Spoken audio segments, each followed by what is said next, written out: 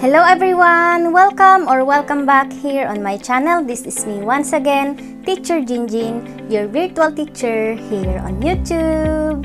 Kung bago ka pa lang sa channel na ito, gumagawa ako ng mga Tagalog tutorial videos mula grade 7 hanggang grade 11. Kung interesado ka, please like, subscribe at i-click mo na rin ang notification bell para ma-notify ka kapag may bago akong upload na video. Kung gusto mong mag-advance learning mula 1st quarter hanggang 4th quarter, kompleto na yung topics natin, feel free to visit our playlist. Okay? Let's get it started! Magandang araw mga minamahal kong grade 7 learners! Sa video na ito ay i-guide ko kayo at tutulungan ko kayo sa inyong learning task number 2, Evaluate the Algebraic Expressions. Kung hindi nyo pa napanood yung learning task 1, i-click nyo na lang sa taas or hanapin nyo na lang sa playlist natin para masagutan ninyo yung learning task number 1 ninyo. Okay? Dito, let A equals positive 4, B equals negative 5, C equals 0.6, X equals negative 3, Y equals 0.4, Z equals 1/2. Okay. Ganito mga anak ha, bibigyan ko kayo ng 3 bonus at yung 2 ay kayo na ang bahalang mag-solve. Basta sundan na lang ninyo kung paano ko sinolve yung mga given. Para sa ganun ay subukan ninyong isolve yung mga nasa module ninyo. Kasi hindi naman pwedeng kokopihin nyo na lang yung sagot. Para ito sa mga nagre-request na sana hindi na lang palitan yung mga value kasi mas naguguluhan sila. Okay? And hopefully mag-comment kayo sa baba para ma-up ang video na to para mapanood din ng ibang mga grade 7 students. Alright. Dito sa number 1, we have 3 times ABC plus BC minus A. So sabi natin hindi pwedeng i-add or i-subtract kapag dissimilar yung mga terms. Kaya ang gagawin natin, isa-substitute natin yung mga given na values dito sa expression. Okay? So, magiging 3 times ang value ng A ay positive 4. Kuha lang kayo dito. Then, yung B naman is negative 5. And then, yung C naman is 0.6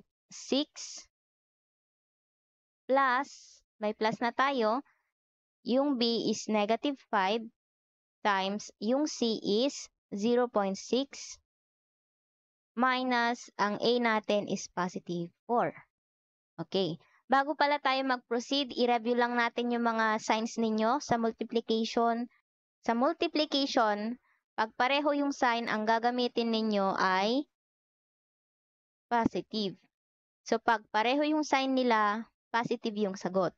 Pag magkaiba, positive, negative, negative, positive, ang sagot is negative. Okay? So, ito yung guide natin. Sa addition naman, pag magkaiba ng sign, ang gagamitin ninyo ay i-subtract ninyo. Pag magkapareho ng sign, ang gagawin ninyo, i-add ninyo at copy the sign. Okay? Pag magkaiba naman, copy the sign of the greater number. Lagyan natin to ng bracket para mahiwalay natin. Unahin natin yung 3 times 4, that is equal to 12. And then, negative 5 times 0.6. So, that is negative 5 times 0.6. 6 times 5 equals 30. May isang decimal point, kaya lagyan natin ng decimal point. Negative at positive, kaya negative yung sagot. Or negative 3. Again, negative 5 times 0.6 equals negative 3. Alright? And then, plus negative 5 times 0.6 equals negative 3.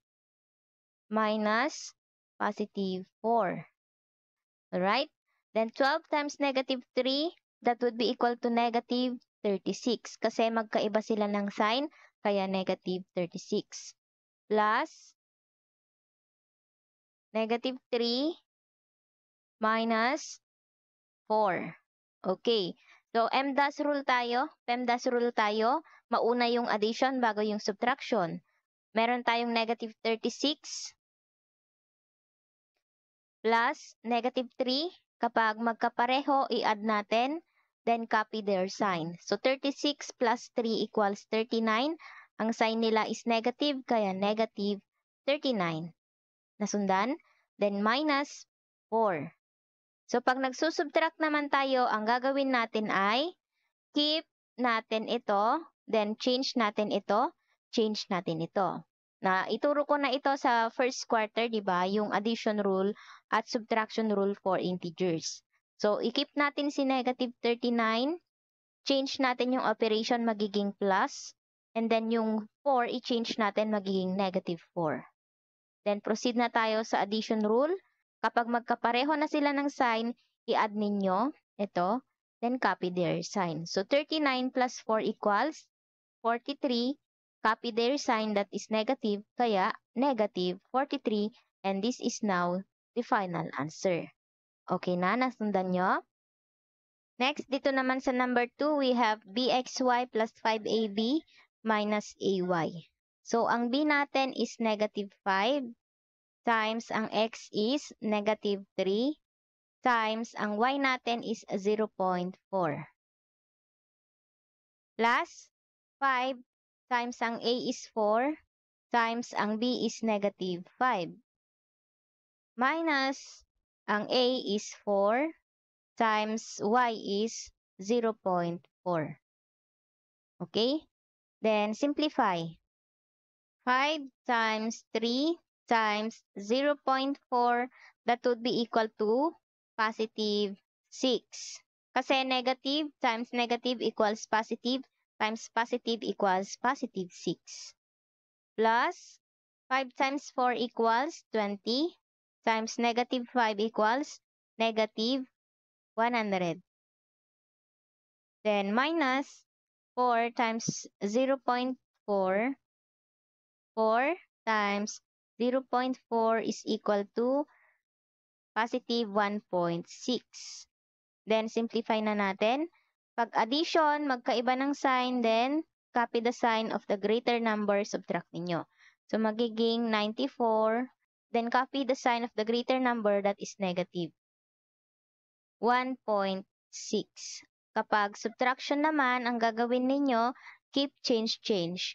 I-keep natin si negative 94, change natin yung operation sa addition, change natin yung sign ni 1.6, magiging negative 1.6. Then 94 plus negative 1.6, that would be equal to negative 95.6. Okay? So this is now the final answer. Number 3, we have abz minus 8z plus b. Ang a is 4 times ang b is negative 5 times ang z is 1/2 minus 8 times ang z is 1/2 plus negative 5. Simplify. 4 times negative 5 equals negative 20 times 1 equals negative 20 pa rin. Then over 2 kasi may denominator dito na 2. Minus 8 times 1 equals 8 over 2 plus negative 5. Then simplify. Negative 20 divided by 2 equals negative 10 minus 8 over 2 equals 4 plus negative 5. Next, from left to right tayo. Negative 10 minus 4. So, keep, change, change kapag subtraction. Negative 10, change the operation, magiging plus na ito.